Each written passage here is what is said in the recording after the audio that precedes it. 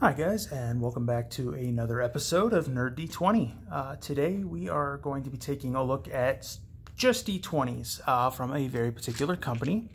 These are some D20s that I picked up from GameScience.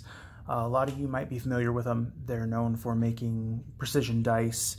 If you take a look at these, you can see the edges are super sharp cut as compared to most D20s, and that is ostensibly supposed to help them roll more randomly.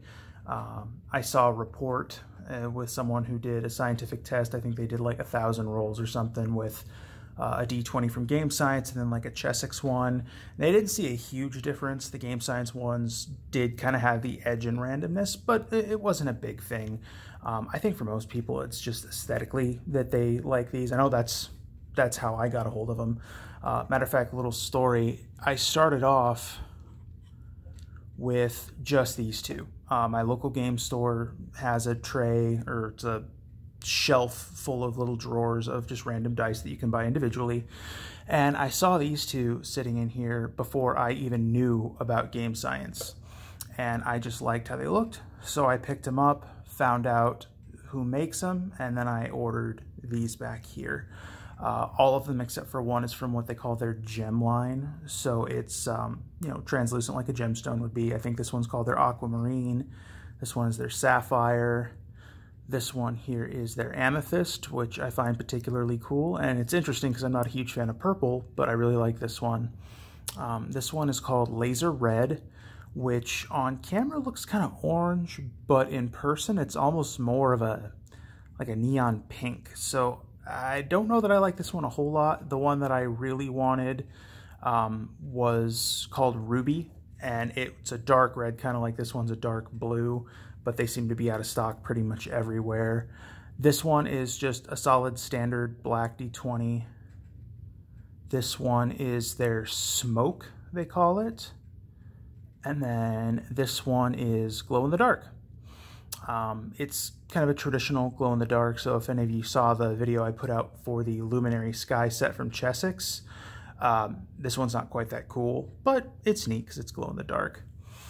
So the things that I kind of have issue with on these, just a couple, is if you look at any of them, because apparently this is like this on all of them. If we find the number 7... which this is not a, there we go. So it's not a spin down, so good luck. You can see there is a little imperfection here, a little piece of remaining plastic sprue. And that's on all of them. So I'm not quite sure how something that has blemishes on all of them can be said to roll better than other dice. I mean, in the end, it's not a deal breaker or anything. It's just a little interesting. Next thing is they come to you uninked. You can have GameScience do it for you, but I believe it's like an extra $2 per die, something like that. So I thought I'd do them myself. I did this one first, and this is just kind of my, I learned my lesson, don't do this again die. If you look on here, the surface seems kind of hazy and roughed up. And what that was is I filled this in with silver nail polish, and then I used what on the bottle said non-acetone nail polish remover and some Q-tips to just lightly buff off the excess and leave the filling in there.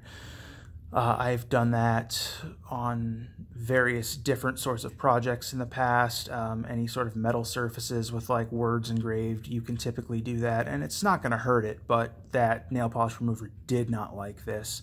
So you can see the numbers are kind of rough. I just didn't want to mess with this one anymore. So the next thing I'd heard was that you can fill these in with crayon, and that the original D&D dice, or the D&D sets, came with a white crayon to fill in your dice. So I tried that on all of these, and I watched a bunch of reviews online that said, oh, it's easy, takes 5 minutes and you're done.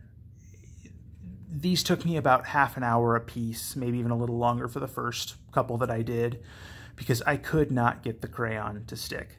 It just either wouldn't go into the grooves, or it built up too much and pulled out when I was trying to fill in another spot on it. And apparently that could have been from, there's some sort of residue that they say you're supposed to wash off first before you fill in the numbers. Some sort of anti-stick coating that helps them not get jammed up in the molds. But I didn't do that ahead of time, and I really didn't like how the dice looked after I had filled them in. So I made the solution that they said, you know, hot water and Dawn, some kind of dish soap that'll take off grease, washed them out, and then I just left them because I'm not sure what I want to do with these yet. Now this one is kind of the exception because after I washed it, I realized that I had my set of Pigma Micron pens that I use for sketching, inking in maps, various things. And the one that's the .005, the very fine tip one, filled this in perfectly with no effort. There was no bleeding out of the surface, and it's great. Problem is, most of these black ink won't show up. Obviously not going to show up here or here. Not going to show up too well here or here. And this one, I just don't know what I want to do with it yet. But as far as how they roll, they have a pleasant sound to them. They've got a good weight. And I really do like their dice. I plan to say when the Ruby ones get back in stock, I plan on buying at least one of those. No matter what, even with the few cons that I've noticed on these, I definitely really like them. You might have to take a nail file or some sort of file device and knock down the little sprue remains on some of these. Most of them aren't too bad, but I think two of them, the amethyst one and I believe the black one, it was enough that it stuck up and actually interfered with the dice roll, so I had to file those down. Not a big deal though. So you can get these sometimes at your local game store, and you guys know that I always advocate shopping at your local game store when you can. Helps a local business, gives us nerds a place to play and pick up supplies. But I haven't seen a lot of these in stores. So if you just go to GameScience.com, you can take a look at their whole product line. Some of their stuff doesn't even have images with it. It's a pretty archaic looking website, but it gets the job done, and that's where I got all of these, except for those two. That's about all I have to say on them, guys. I really appreciate you watching the video. Give me a thumbs up if you liked it, thumbs down if you don't. If you have any comments, questions, suggestions, hit me up in the comments, and I will do everything I can to get back to you guys. Thanks so much for watching, and we'll see you next time.